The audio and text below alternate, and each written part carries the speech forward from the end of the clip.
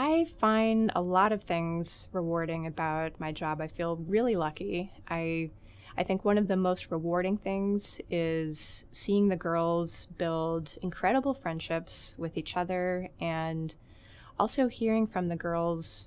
They frankly speak with their peers and their coaches about all kinds of issues.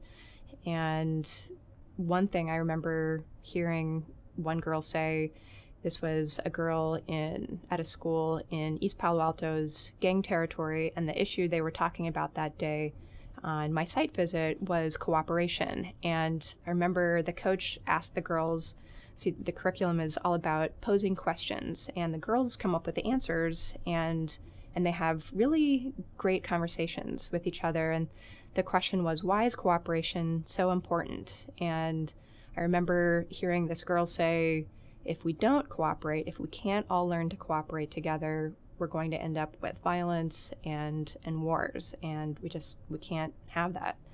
And for me, that was just a really insightful thing for an 8-year-old to be able to synthesize.